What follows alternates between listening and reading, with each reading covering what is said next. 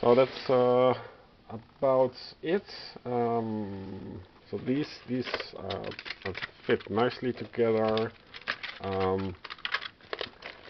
What the organizer also doesn't tell you is this Z deck or something. I opened it. It contains all kinds of wire road cards and lots of text with instructions. And if you put them back, there is the chance of them not sliding in. So you would have to use a trick to put the back cards first inside. Otherwise, they don't. You can't close it. And also, this is very flimsy. As you saw, this tears open. So best to reinforce it first with Scotch tape. Yeah, and these bags, I used temporarily my own bags, but there are bags that I found out later. They are in another set. So you have these hexagons, they go into the giant bag, and you can put them aside. There is also the other tree things and terrain things. What also nobody told you, yeah, so the free company, let's just take out one of these, let's say, so what the game also tells you is, where is it? Yeah, here. Place each pile of cards into the character save bag, matching their character icon and name. So what I first did was to look for something like crap. That's what I mean with this plastic. To look for the icon. You can sort them by icon because they look like so. So you have 8.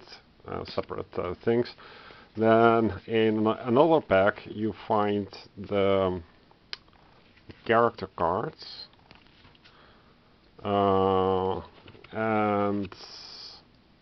if you have these 12 things or 8 things, I'm not sure, then you take out all the bags like so, and you can easily identify and take them and sort them one by one.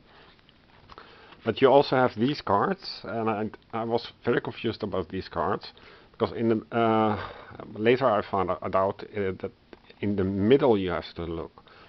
It's like in Gloomhaven that you have 2 actions.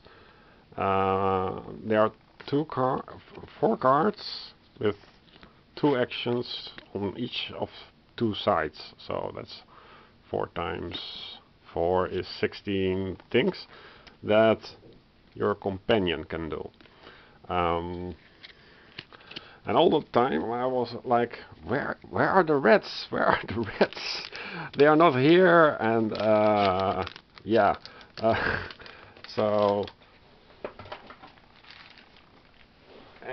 if you go through this, I mean the top cover box promises you that you are fighting. All the influencers try to tell you that you are fighting the brood mother, and I haven't found a fucking red.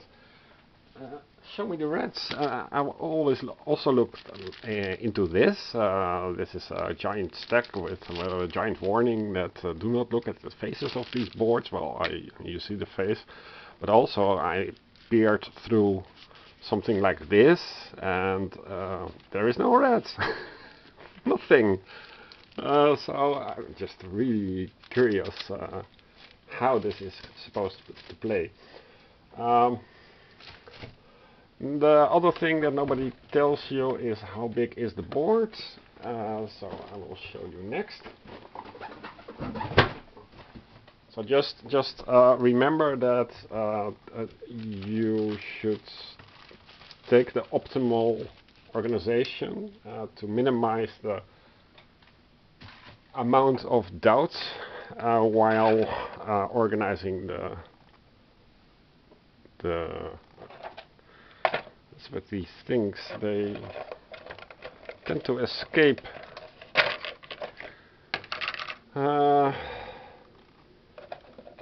Yeah. So I suspect that these should fit tightly, and if they fit tightly, then they are complete, right? But this is not complete. So yeah, not really sure how many of them. Maybe I'm missing some. They tend to roll all over the place now. How big is the board? This is 1/4. So this is 24 times 30.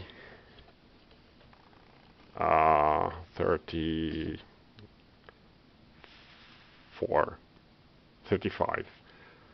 So 24 times 34. And you have a back side, which is brownish, and the front side. And since things have a preference of direction, I would say to put this in the northwest. And if you see, it takes up a lot of space. But maybe I'll play it on my desk, which has a little more space. But that is all I wanted to say about organizing Oathsworn into the Deepwood. And well, aside from in hindsight 2020 to pay 30 euros extra for the custom cloth character cards,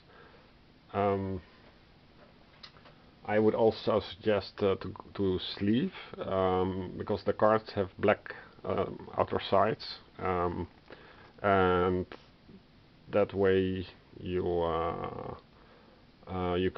will protect the outer edges. I should have opted out for sleeves. So little regrets, but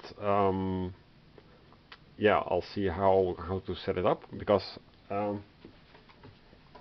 what I ended up with is like twice the amount of spaces, and here are the encounter book and the minis, and this you can print out from the web store, which I will use my my professional printer.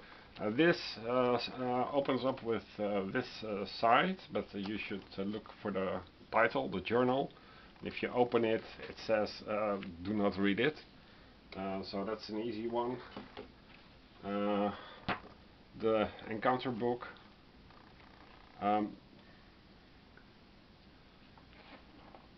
Very small font, but it is readable, and